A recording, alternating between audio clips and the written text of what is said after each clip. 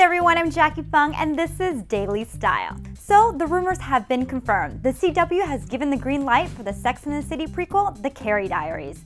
This novel by Candace Bushnell follows Carrie Bradshaw during her senior year of high school. And we can't wait to see what lucky actresses will step into the Manolos and Jimmy Choos that Sarah Jessica Parker made oh so famous. A few actresses come to mind when I think of a young Carrie Bradshaw. Already a rising young and up-and-coming fashion icon, Elizabeth Olsen might be the perfect fit for this role.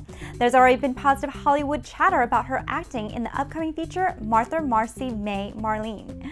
Although Dianna Agron might be graduating from McKinley High School soon, she might be taking a quick turnaround and transfer to become the future fashionista at another high school. Dianna is by far my favorite pick to play the role of Carrie. And of course, lots of eyes are on Emma Roberts. Although everyone has been pinning her down as playing the role of Miranda, I think she would make a great Carrie. She already has her looks down with the blonde locks, great fashion sense, and she can definitely act.